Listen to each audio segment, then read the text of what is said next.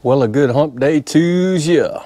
It's Dan. I want to welcome everyone to my home in the sticks. I hope everybody's having a good Wednesday. But over here in East Central Mississippi, cloudy, supposed to rain this evening, and they even talking about a little bit of snow over the weekend. Imagine that. Before we get started on today's video, I always like to mention that if you are new to the channel, I want to welcome you.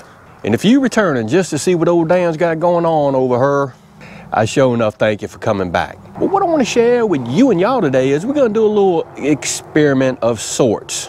Give me a second, we're fitting to go off in this shop and I'm finna show you.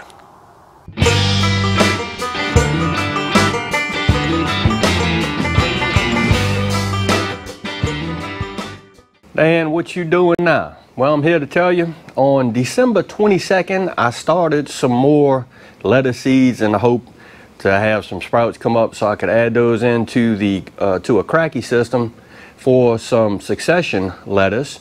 But 7 days later, no germination whatsoever. I'm not really sure if it's a seed viability issue. That I don't know. So what I did was I went to the Lowe's and I purchased another pack of lettuce seeds, and this is the black seeded Simpson. What I did was I went back to the old tried and true method of using paper towels, try to get those seeds to germinate, and I did this yesterday. That's just keeping those paper towels damp, creating a small greenhouse effect, if you will. I just put it in this old Pyrex dish, and I got it sitting over there on a heat mat. Some folks have a lot of success just putting those seeds in a damp paper towel, putting it in a Ziploc bag and letting it see what it'll do. For me, my temperature fluctuates so much in my shop, I use a heat mat to ensure germination. It's worked so far. But I don't really know if that's gonna work. So, what I'm gonna do is I'm gonna show you another technique, one that I haven't used before, did a lot of reading on it, watch folks use it, and it is called water germination. Let me get set up and then we're gonna rock on. All right, what we have here is just some tap water out of the faucet in a little small Pyrex bowl. First thing we want to do is we want to check this water to see what the pH is on it. I'm going to say the pH on this water is going to be probably 7.475. We're going to use our HM pH meter. We'll fire it up and let's get to testing this pH. It's probably going to take maybe about 30 seconds to get a reading. We're going to swirl it around a little bit. Let it sit there, swirl it around. All right, I'm gonna hit the hold button. We're showing a pH of 7.5. I hope that's coming out. So I think pH of 7.5 is just a tad bit too high. So we want to get that pH down to 5.8, 6.0, somewhere in that range. So what we're gonna use is some General Hydroponics pH down, and we're just gonna add it to this water and see if we can't get the pH down just a little bit. What we're going to do is we're just going to add maybe a drop of this pH down, and I mean just a drop. We're going to swirl it around and see what happens. And this experiment is a testing phase for me too, so I am trying to figure out what I need to do to adjust the pH on my water and how many drops it'll take to bring that pH down. And considering this is a small amount of water, I don't know, we'll see. We're going to stir it around a little bit. Okay, let's hit the hold button. That one drop of pH down dropped this water pH to 5.9. I hope you can see that, and I'm good with that.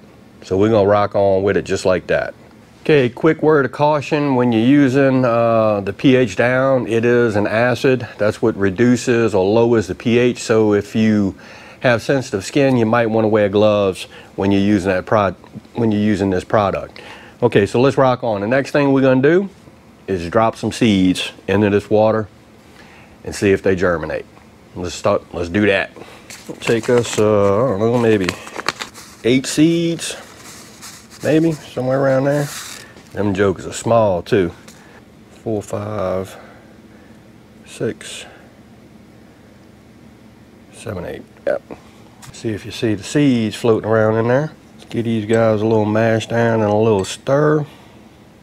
Okay, and that is what we are left with. Now, from the reading that I've done on water germination, anywhere from 24 to 48 hours, you should see the tail emerge from the seed? That I don't know. I like the principle behind it. Seed is totally submerged in water. It doesn't have to want for anything other than just sprout the root side of the seed. So we're gonna see what happens, and if it works, then we're gonna rock on. We're gonna throw them jokers in some rock wool, and we're gonna get our grow on. So yeah, water germination.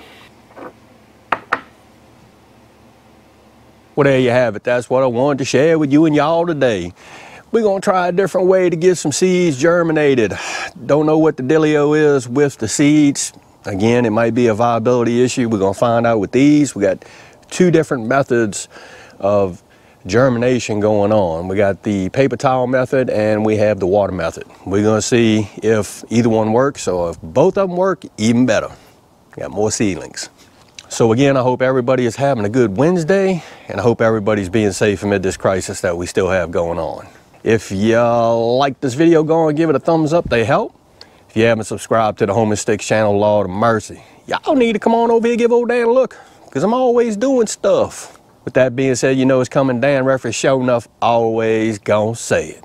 Don't let nobody dull your shine. And I mean nobody. You sure enough get your shine on, get your grow on, be you. And Dan will see you and y'all in the next video.